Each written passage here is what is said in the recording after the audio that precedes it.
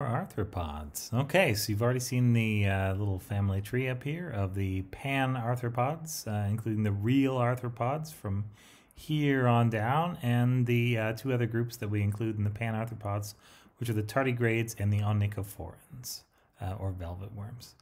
And have a look at this thing as you are making your invertebrate collections. The insects are only these hexapod things up here. And everything that's not a red branch, all the yellow and blue and green and purple and dark brown and whatever else, all of these things are pan-arthropods that are not insects. They'd be totally good for some of those other non-insect ones, as would any mollusk or nematode or little piece of coral if you ever happen to go to the beach. Yeah. All of these things are animals. There are so many kinds of animals. We're just saying anything except these little red branches over here would be fine for those other groups. So you see a lot of these things are still arthropods, which is fine. You're just limited in the number of actual insects, actual six-legged insects that you're allowed to have. Anyway, so let's look at our little video selections over here. So you're going to have some wonderful things. Okay, so Xiphoserids, these would really go with the previous section. So these are going to be your horseshoe crabs. Pardon me. And this is going to be a little shot of them. You're going to see a little baby one here. It's actually adorable, really tiny and cute. And I've seen them just about this small. They used to be in the lagoon at my grandparents' place in the Florida Keys, where they would go in the winters. And then these two videos are both about the medical uses of that horseshoe crab blood and how they collect it and what it's for. So that's kind of neat. We're going to be getting into spiders with this section. And so we've got, early spider evolution. If you want to read that, that is going to show you some of the first arachnids. The first proper spiders still had something like a scorpion tail on the back. So that's pretty cool.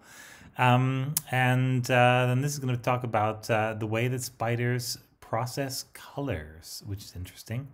The spider eyes, I think you just got to watch both of those. So the way spider eyes work is that there will be a sort of a plate up at the front. This has all the lenses in it, but the retina is actually on muscles, and the retina moves around inside that shell. So as the spider is looking around, if you're staring right into its face or looking at the side of its head, you can actually see where it's looking based on which way it is stretching its little retina to catch the light. Yeah. So the light just comes in from one spot, and you just move your, your plane of focus around instead of having to move your whole head around like we do, because our retina's fixed in one spot. So yeah, arthropods, pretty cool eyes. And then you've got just some horrors, nameless horrors. The bird-eating Goliath spider, I think, is particularly gigantic, and it does kill a bird. The camel spider, if you've ever been to somewhere like Iraq or Afghanistan, these things get very, very large. Or maybe you got a friend who was in a place like that. Even Saudi Arabia, I think. Camel spider is really something. Wow. Not quite as big as a coconut crab, I guess, but not much smaller. The whip scorpion we actually have to watch. This is just somebody's private video, so it's all right, I think. And so look at this little guy. It's called a whip scorpion, and there are its little chelicera on the front. Oh, it's trying to... It would really like to pinch, yeah. You see, the pinch isn't really hurting this person much. But you can keep these as pets. And so this person is playing with, I'm assuming his, or maybe her, I don't know, whip scorpion. And this is before mealtime.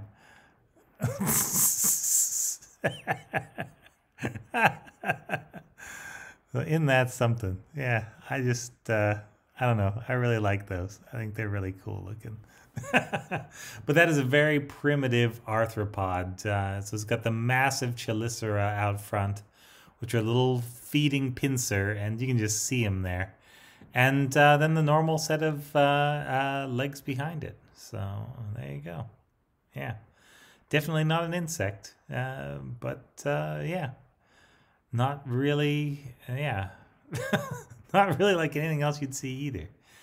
So there's little fangs in the front. Those are going to be, yeah, used to grab their food and put it in their mouth. Okay, so let's look at some of these things and let's turn on the captioning over here. Actually, let's turn off the video.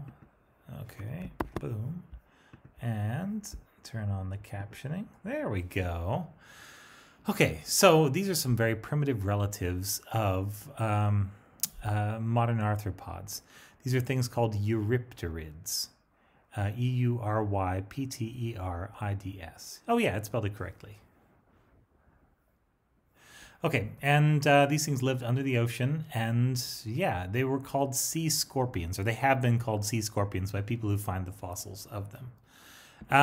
Compare that to this guy, which is called a vinegaroon, or this would be a whip-tailed scorpion. Or some people call it a whip scorpion, but people call the other thing a whip scorpion, which is somewhat different. But you can see those fancy mouth parts up here, the mandibles and maxilla there. You got the chelicera going on up front, and you got the 8 pairs of legs on each side, and an extra little appendage at the back, which is something that we did see on that eurypterid. Here's the little guy, or rather a relative of the little guy that we were just looking at. Yeah, there's those adorable little whip scorpions. This particular kind doesn't have that long tail prong, but it is a relative of that. And I think they're pretty cool. So what's the inside of a spider look like? Well, they've got a big plate on the bottom. We call that a sternum. It's doing the same job as the sternum, I guess, equivalent to that on a human. But it's also kind of like the hood of a car. So if you were to take that off, then you could see all the interesting things that go on inside. So down here, we've got the nervous system highlighted in blue. So the gut is running right here, and it's actually going to go up and over and around on top of the, kind of through a little gap in the brain. And so the gut's going to be out at the back here, along with the anus. We've got the... actually, sorry, this is just the gut. The next one, I think, is going to have the nervous system on it. But yeah, you've got your gut running through there, and you can see all those little parts of the front. There we go. That's our spider nervous system. So there's the gut. Thank you, finally. And the brain kind of wraps around. It's not a true ring brain that goes all the way around. Yeah, they are closely related. And so here's our big chelicera up at the front, and you got each of those little eyes. And so most of what we would call spiders are going to have 8 different eyes. They're going to have 2 of these things that we would call proper camera eyes at the front. These seem to be most of the way that they actually see the world.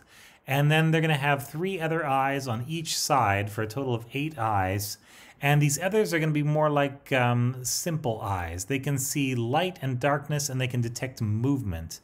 And so there's a paper that I stuck on the blackboard. It's something like spider eye test, something like that, where they've actually tested out the function of different spider eyes by taking spiders and putting a little drop of whiteout over one or the other of the eyes, and then putting them in the same cage as something that they might like to hunt and kill, and seeing the path that they take to it. So if they take a really straight path and just run right at it and pounce on it, then that would indicate their eyes are working, and yeah, if not, then not. And what you see is that if they cover up these big front camera eyes, then essentially the spider just takes a zigzag pattern. It seems to have something like perhaps hearing or scent to guide it, and it does get to the prey eventually, but it is very inefficient. And then it's actually a nice experiment where they took off those little eye caps so that the spiders could be happy again. But as we saw before, we got the brain here, and it's going to be in 2 sections. You're going to have an outer brain that's going to run on normal sort of neurotransmitters. You're going to have a serotonin core of the brain in the bottom. And serotonin is normally associated with what we call slow twitch neurons. These are things that operate, for example, the gut, or that just they work a little bit slower, like more primitive things. And so we think the serotonin brain is probably are remnant of the more primitive brain, at least in evolutionary terms. And you can see at each little branch, as we're going off to one of the legs, you've got a little ganglion. Look at that, little tiny ganglia, just like in every other arthropod. There we go. So this is a view of the spider's eye. So they actually correct the image by the shape of their second lens. So we've got a lens on the outside, the cornea. This is the one that's going to be fixed in place, and it's basically part of the shell, or it's fused in place with the rest of the shell. The thing on the inside, so we've got a layered retina that can see different things in different layers, or have a better chance of picking up the light. But the second lens is actually going to focus that light out onto here. And the spider will be able to move this eye tube around. So it'll have muscles hooked up to the eye tube, and it can independently move each of those two front eyes. And so as you watch the videos, look for the spider. Look for the times when it's looking right at the camera and then looking away, trying to find something worth eating, probably. Spiders are very clever. There's some interesting nature documentaries. They show the ability to plan ahead. So the one that I'm thinking of is an Attenborough documentary, As All the Best Are, I think. And it's got one of these Australian spiders. And what it does is it tries a couple different methods to grab a particularly tasty looking insect. So it tries a direct approach. That doesn't really work.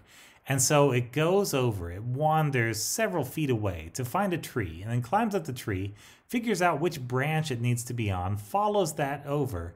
And meanwhile, its eyes are good, but they can't really see long distance. They're not really for that. But it's got some concept of the world and of the position of these things. And it attaches a little thread to the branch and drops down right on top of this prospective piece of food. Yeah, just really sort of clever hunting behavior that would require something almost like a consciousness, I would say, to carry it out. And if you think about it, we've been focusing on brains quite a lot. And a brain is really just, it's just a bunch of nerves, but it's kind of like a consciousness engine or a cognition engine.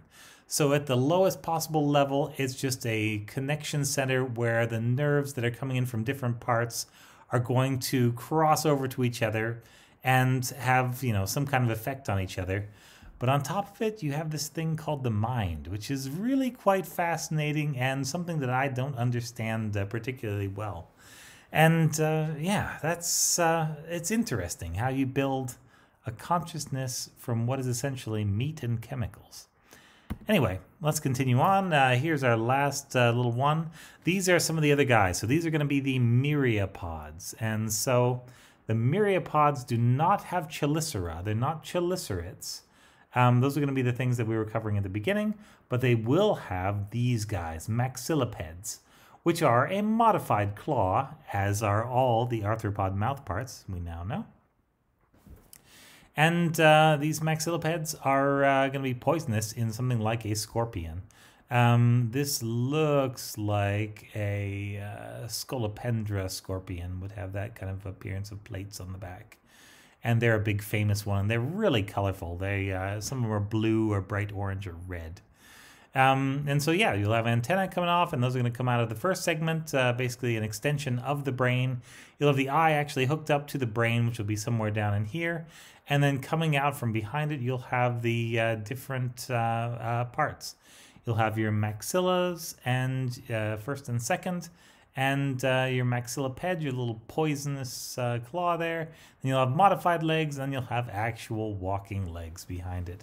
And in each one of these myriapod, so myriapod, think they have a myriad of legs, pod being foot. So many foot, a myriad of feet, myriapoda. That's how you can remember them. And thank you. I think this is the last slide for this section. Yes, it is. So let's go on to the next section.